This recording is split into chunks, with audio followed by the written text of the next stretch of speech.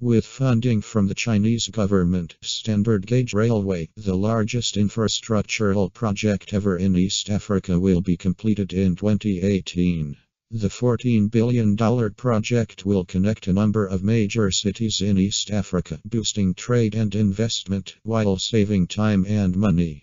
As the region mostly relied on road transportation until recently, the railway can save up to 60% costs and be 3 times as fast. The first private supersonic jet Spike S-512 will arrive in 2018. Capable of speeds up to Mach 1.8 or 1,200 miles per hour, it more than doubles the speed of typical commercial airliners, which fly at Mach 0.85. This jet can get you from La to Tokyo in only 8 hours, instead of the usual 16. Getting yourself a Spike S-512 will set you back about $80 million, but in the future, supersonic flight will become cheaper and more widespread. Following technical issues in December 2015, InSight, a space probe by NASA designed to study the early geological processes of Mars, finally launched in March 2016.